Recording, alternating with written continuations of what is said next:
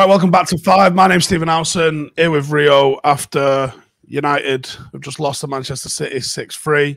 And Rio, before you get started, I've got some questions, and I want all these lot to get their questions in as well. But I honestly think that questions have got to be asked. I don't care what this guy's won abroad. He's been here a little bit of time now. He spent hundreds and hundreds of millions. How is he conceding 3 goals at home like that? You what? How is he conceding 3 goals at home like that? When are people going to come to realise that this guy's not all he's cracked up to be? Who? Pep. Good start, that. Good start. At least you give me something to chat about. I like that, Steve. Mate. I'm fucking serious. Wow. I can't believe it, mate. I swear well, I can. You know what? I was lulled into a false sense of security, I think, with a few of the games that we've had recently after the first 2 games of the season. And you saw some shape and whatnot coming back into the team. But I tweeted earlier, the golfing class between the 2 clubs now is, wow, it's huge. Today, the first half, the scoreline doesn't tell you the full picture. The 3 goals flattered us. I think the way that they dismantled us, they sliced through us, the midfield, how open we were, it just went back to the first 2 games of the season. It was just, we looked like we were in disarray. But you have to give huge credit to Man City first and foremost, the way that they played. Yes, they're a well-functioning, well-oiled machine that have added an absolute alien in the front line, Haaland, the way that he plays. Even if you watch him after he scored his 3rd goal, he was running, the aggression with the running and trying to still get on the end of things is just like, that's what you want to see. And then to be a Man City fan now and a Man City player even more, they must be absolutely delighted. I think Haaland, at the moment, unstoppable. 3 hat-tricks in his last 3 home games. Are absolutely unplayable. And we were talking about, will the United team be able to deal with him? Not a chance. Couldn't get near him. Couldn't deal with anything. I think 2 assists and 3 goals. Foden, can we get that Foden in an England shirt, please? Gareth Southgate, there it is. It's there. Please unlock that in an England shirt. The same with Jack Grealish, please. I thought he didn't score today, but I thought he'd done so many, especially in the first half, so many things that contributed to the way that they played. I think, listen, before the game, we were questioning Rodri out of the team. Huge opportunity for us. Man City, their 2 probably first-choice centre-backs weren't playing today. Like, this is a good opportunity to go to the Etihad and get something out of it. They just said, no. Don't matter who we play. We will dismantle you, we will destroy you. And I just thought at times we were too open, too naive, give the ball away when we had it too many times, too easy in the first half, turnover of possession. And you look at it and you go, that team, we actually beat Liverpool and Arsenal playing counter-attack football with that team. Yeah, and I thought that was a perfectly valid way to go to the Etihad to set up to try and, like, if Ten Hag had gone, no, I'm going to try and out-possession this City team and I'm going to try and squeeze them and create loads and loads of opportunities and win the game that way, everyone had gone, lost his head. That's not how you go to this City team. This is a City team that I would have to say is at the peak of its power at the moment. For me, they are the favourites to be European champions this season, as sickening as that is. And I think I agree with you. They've got a freak up front that's just, is it 8-9 goals away from equaling last season's Golden Boot? He's got 30 games left to play. Steve, I see a stat come through. I put it in the group earlier, in the WhatsApp group, didn't I? Haaland has played 8 Premier League games. He's now got more Premier League hat-tricks than Cristiano Ronaldo. Who else was the other ones? I think it was Ronaldo. Let me just see. Hold on. He's got more Premier League hat-tricks. It's a joke. Haaland now has more Premier League hat-tricks than Ronaldo, Vardy and Frank Lampard. Let that sink in. And he's played 8 games. It's a joke. It's an absolute joke. He's actually playing. He's like, you know, when you used to be in the playground as a kid and you go in your first year in secondary school, and you as a first year, a couple of the sixth formers come over and just take liberties in the game and just like take the ball off you, do what they want, brush you aside, give you a clip round the ear and walk off the pitch, and they banged in 2 or 3 goals at will. That's how he's treating the Premier League right now. He doesn't look like he's phased yet, does he? It doesn't look like he's struggling yet. It looks well within himself still. This. Yeah, no one's done anything in any game yet that's made him go, oh, this is what the Premier League I was expecting. That's the toughness. That's the difficulty that I was expecting in the Premier League. I think he's sitting there going, and I think he's sitting with his mates and his teammates and going, I can't believe how easy this is, guys. And there's two reasons for that. One is obvious, his ability. The second is how good this team is, because what he does is he controls the two centre halves. They can't go 1v1 against him. I haven't seen a defender yet say, I'm going to go 1v1 and play against you and then free up another player. So they get pinned back. And when that happens and they can't come out, which we saw with the first goal, the centre halves can't come out to the midfield area. And the midfielders drop into the back four because they want to protect almost as well and get around him. So then the midfielders like De Bruyne, Silva, what's his name? Foden, they're getting so much space in them areas to just slice us open. And De Bruyne's pass for the goal, man. Seriously, I was going to build in to ask you some questions. Sorry, go on. Let you go. You take it off. So, a few of the things that I was going to point out is, I think it was their first 4 goals until I stopped really paying attention. There were 4 different sorts of goals. They sort of shown their full array of attacks. Then it wasn't like a typical City goal. There was like a different way of scoring each of those goals, which is a mark of a really good team, that they've just got all these different tools to be able to beat you. But I tweeted in the first half after the first corner, Eriksen marking Haaland at the corner worries me. And then the next corner, obviously he scores from that. Some people were saying, oh, that was because Varane wasn't on the pitch. You're not listening. Eriksen was marking Haaland from the corner, which for me, that was a mistake from the coaching staff. I think the tactic to try and play on the counter was the correct one, but I think that one was a mistake from the coaching staff. Eriksen on Haaland was a mismatch from. That's got to be your best header, surely. That's got to be Varane. I want my best headers against their most dangerous players. That's what we used to do back in the day. There was no way that one of the creative midfielders, who probably is one of the least physical on the team, is going to be marking their best man in the air, or most aggressive man in the air. What I would say, sometimes I can understand teams putting their biggest players in the areas where the ball comes more often than not, which is the front post space and middle of goal. I get that, right? But then if you're going to get somebody to mark that danger man and their best attacker of the ball, and he's going to be smaller, etc., that person has to be still, yes, you can be smaller, but you've got to be aggressive.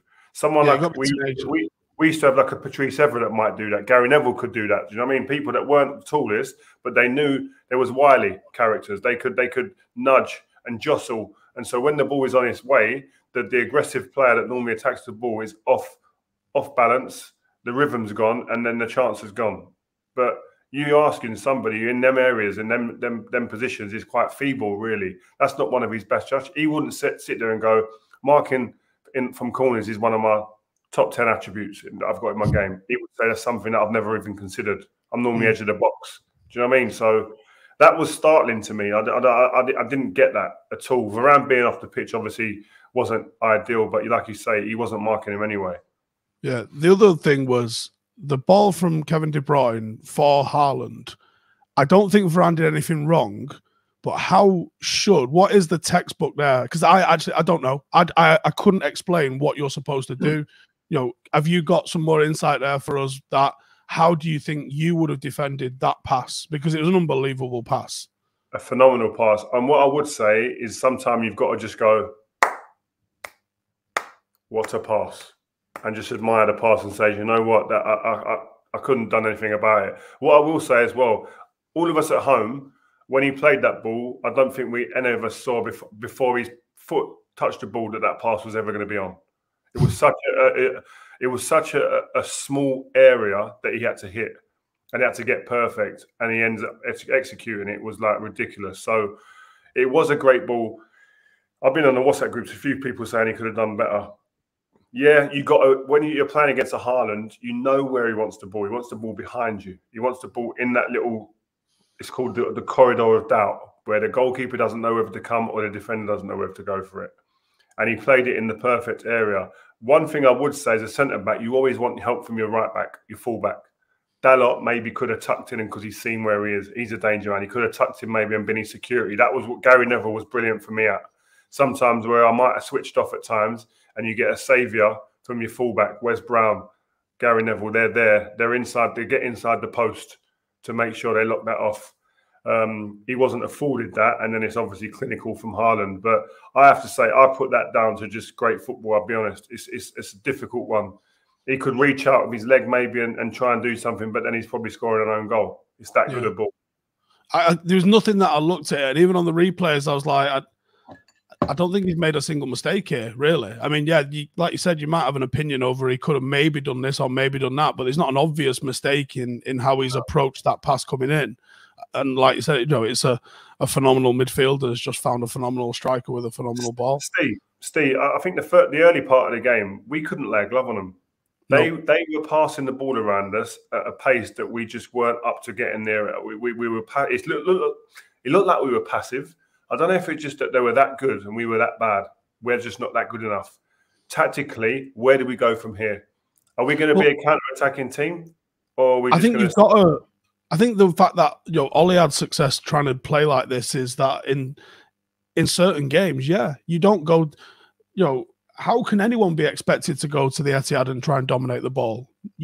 That's ludicrous. I wouldn't expect Real Madrid to come and dominate the ball at the Etihad. I'd expect them to try and let City do what City are going to do. And I thought the game was going to go the way it was starting, but then when they just started to score the goals, the issue for me was that when we did get in possession, we didn't look like we had any quality. We looked like we didn't have any idea. It wasn't a final ball. It was the penetrative ball to get to the final ball that wasn't even there. But I think that they're forcing that as well, Steve, because the way they press very well. One of my boys said to me, "Dad, how come it just looks so easy for City and it looks so hard for United?" It's the difference in pressing, the way that they press. They press on the front foot high up the pitch. We retreat, let them get into a rhythm, and then try and stop. It's a very different way of doing it, but they have it and they work a system. Obviously, they've had the manager for a longer time, so they're used to it more of what he wants. But I'll be honest, I don't know, but I ain't got a clue where we go from here. Like, we spent a lot of money in this window as well. I think one of the things we need to do, if we didn't already, is accept, listen, that we are nowhere near Manchester City. We've got our work cut out to try and get near them. We were starting to believe a little bit as a fan base, I think, but that today has put us back again because I'd like to be in a change room. I'd like to be hearing what's being said by the manager. It's difficult. It's going to be a tough one for him to swallow, but they're going to have to do a lot of work, which they are doing. And I know that behind the scenes with the coaching staff there and the management, they're doing a lot of work behind the scenes. But tactically, we've got to find a way that suits our players. And I thought we had that going into this game. But today, I mean, if you look in the first half, we didn't seem like we had the legs to get even up against anybody. Do you know what I mean? There was the space that their midfielders had on the ball. It was like, and like you say, when we got the ball, we looked bereft of ideas. We didn't have no ideas of where to play the ball. We didn't retain possession. Yes, you can say the City were because of the way they pressed us, but also it was a lack of bollocks on the ball. You know what I mean? In these games, you need people that are going to stand there. And I was talking to you guys on the WhatsApp group earlier, and I was going, is this worse than the 6-1 we got beat when I was playing? And I didn't even realise. I actually forgot this because the game was it's a blur to me now. It was 1-0, and then someone got sent off, and then they scored 3 goals. It was Johnny Evans got sent off. Yeah. Fletcher scored at some point to make it, I think, 3-1. Was it? Did it go to 2-1? I know they scored 3 in the 90th minute. I think they went 3-1 or whatever, but they scored 3 like in around 90 minute area, which flattered them a little bit. But they had 7 shots on target in that game. But they were much better than us. But I didn't realise we had a man sent off. I forgot all about that. So this game Johnny Evans today was absolutely much worse than what I went through. But what I would say is I was thinking more about the feeling. How do you feel? Yeah, I was going to ask you this. You've been in a dressing room on the receiving end of this exact thing, pretty much. What do you say? What do you want to hear? What do you want to, and I'm not just talking here from the manager, but like, I think as a player, you want to hear your teammates have something to say about this, surely. You know what? I used to like it when there was arguments at times like this, arguments, or there was a few people snarling. I like that because I could see there's care, there's pride, being bashed and not happy about it, and then we're going to do something about this. There's going to be a reaction to this. I didn't like it, and it didn't really happen very often. But when it was quiet, I didn't like it. I didn't like it when there wasn't much to be said after a game. You want answers early. You want answers quick. I felt better, me personally, when there was an argument and everything, and there was a few things thrown in the hat, and then you get on your own, and it goes quiet afterwards, and you can start deciphering the performance, deciphering the individuals, who was at it, who fancied it, whose heads went in there between their shoulders like a tortoise when it started getting on top. But I liked it when it got a little bit hot in the change room. And again, I'll be interested to know if it got hot today. Were there people pointing fingers? Were there people snarling what at each other? What happened in that game at Old Trafford? I don't know. I can't remember. I'll be honest, I can't remember that exact one. I mean, but I remember other games where it was like we've been beaten. It might have been just like a 2-1 or a 1-0. It weren't as like a thrashing like that, but where there was argument. Listen, I remember games where we'd won and there was almost fights. Do you know what I mean? Because there was things didn't go how certain people wanted it. And I think you hear a lot of people saying now, yeah, managers, Cesc Fabregas said it yesterday actually, Conte never really spoke after a game, win or lose. He'd wait 24 hours, then come back at you. David Moyes used to do that a little bit. I hated it. I wanted a reaction. Fergie didn't. Most of the time, it was if you've been beat or whatever, then he'd get into you straight away. And then again on the Sunday, he'd probably get into you again. The odd occasion where he said, listen, I can't explain that. I'll see you tomorrow in training. You was going to have a day off. Now you're coming in tomorrow. But again, everyone deals with it differently. I think Ten Hag has got a lot to do to build this squad's morale back up again, because obviously the first 2 games of the season we're on our knees, this team. Gradually we've been building it up, but there hasn't been enough games or time or good performances as a collective and individuals in that period to really take away the frailties that are there beneath the exterior of us looking like we're back. We're still quite a frail group, I think, in terms of confidence, given what this team have been through. And we saw that today when the first goal went in, heads went down. Yeah, I think I agree with what you said earlier. We started to see a bit of a system where the players look confident playing it, but it wasn't rock solid confidence built on years of winning and success. It was very shaky, fragile, don't touch it, it might disappear sort of confidence. And yeah, I think I believe we could have won that game today, but it required City having some errors in them. And I thought when we saw their team sheet with no Rodri in it, especially, and then arguably their 3rd and 4th choice centre half, this is how you do it. But because we weren't decisive in when we did get the ball on the transition, we didn't threaten City. Like every single time we've gone to the Etihad under Guardiola, because of the high line that they play, we've always got in behind it, and we've always looked like we would be a threat. Even if we didn't look like we were going to win that game, we always looked like there was goals in us. And even if we scored 3 today, it didn't feel like we were scoring 3 today, did it? At no point did you think like we're going to get loads and loads and loads of goals here. Like, no, I mean, look, Steve, what's he going to do with Cristiano now? Well, that's a good question. What's happening with Cristiano? I see the pictures on the side of the pitch. It looks dejected. You're probably going to play against Ammonia Nicosia in it, right? But for Cristiano Ronaldo to be the guy that plays against Ammonia Nicosia, and that's only a maybe, because if he thinks Tony Marshall comes on today, scores 2, if he thinks Tony Marshall's going to be his number 9, well, he needs to get match fit because he's not really played a lot since the start of the season. So he might prioritize getting Tony Marshall fit because he sees him being his number 9 for the more important games than just giving Ronaldo a run out. Because technically, why does he owe Ronaldo a run out? He's here to do whatever the best is for his team. And I mentioned this the other day on one of our podcasts. And we was trying to explore what's happened with Cristiano over the last 6 months. Obviously, he's lost one of his children. He's had a massive kick to the bollocks in terms of his ego and his status by not being in the Champions League. He also probably had a kick to the ego in the summer when nobody came in for him, when he was looking like he was trying to get a move. And I think all of those sorts of things, you yourself obviously dealt with grief while you were still a player. Like, what did that do to your performance? And is that a factor, do you think, in Ronaldo's performances? I don't know. Well, I saw Cristiano around that time, and obviously, and his family, it can hit you, and it would have hit him really, really hard. But I don't think he would have I don't think him himself would sit there and go, "That's the reason why I'm not playing now."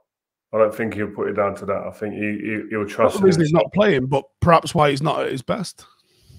Yeah, but again, I think one of the main reasons for me is that he missed pre-season. Yeah. Any player, whether you're 21, 25, or 37, the age Cristiano is, if you miss pre-season, you're behind. You're playing catch up, and some players never recover that throughout the whole season. They got to wait till next pre-season and get back. So I think he hasn't got that luxury at 38, though, has he? That's what I mean, and I think he's been playing catch up physically, but if anybody physically can get back into shape quick, I think Cristiano is the guy, in terms of not just because of how he looks, but also his mindset. He knows his body. He understands the experience he's got at getting himself into tip-top condition for big moments, and for his career, he's done that for years and years and years. So I think that's coming. I think that's the biggest concern for Cristiano is one, he wants to get match fit, so he knows he needs games, and normally he's been afforded those games, which now he's not being given. And I think the argument that Ten Hag had is that the team's winning. How can I change it? And he'll be thinking with one eye on the World Cup as well. I need to get match fit. So he's going to want games. And that's going to be the situation that I'm going to be keeping a keen eye on. I'm sure a lot of people are thinking, what's going to happen here? Casemiro's another one, man. He's sitting there going, I've won 5 Champions League with this team. I've played in the midfield. That I heard some people today saying, if he plays, he needs legs around him. He can't play with Eriksen and Bruno and blah, blah. This geezer played with 2 snails in Modric and Tony Kroos. He just knows his way around the football pitch, this fellow. He is a fantastic defensive midfielder, one of, if not the best in the world, before he came to Man United. But you can't make the case that his form in a United shirt warranted starting him over Scott McTominay. Hindsight being 2020. You can't say that. The geezer hasn't been given a chance. He ain't been given a fair crack at a whip. He's come in and played in a Champions League game against, or a Europa League game against some dead team. He ain't been given, I'm going to start you in the team when you come in, when you're fit, when you're ready. He's actually digressed in terms of fitness. So he's now worse off than when he came. He still had to get up to speed when he came from that league to this league.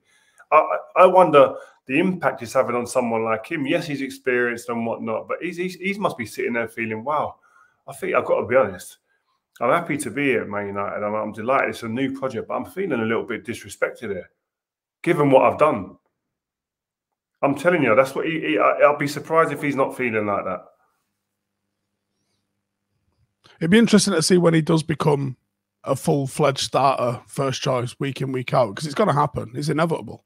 It will happen. And it might be in the next game. We've got like 9 games this month anyway, haven't we? So I'm sure we're going to see both him and Ronaldo. Yeah, and I think we will. But I think it's seeing them. It's the context of what games they play in, isn't it? Like you say, they could be playing midweek in Europa games. That's that won't sit well with them. And I think they'll be looking at it going, wow, I'm like a run below's cup player right now. You know what I mean? A Carabao Cup player.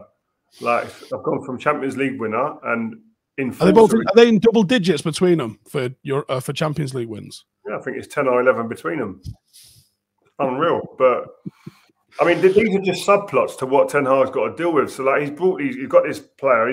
This is what management's about now, isn't it? He's got to manage that type of player, that type of ego, the pride that comes with those type of players. I'm not playing. You're going to see a difference in the way that I'm looking at you now. And that's what you've got to manage. He didn't have these problems at somewhere like Ajax with the players that he's got there, very much in control and the master of the universe there.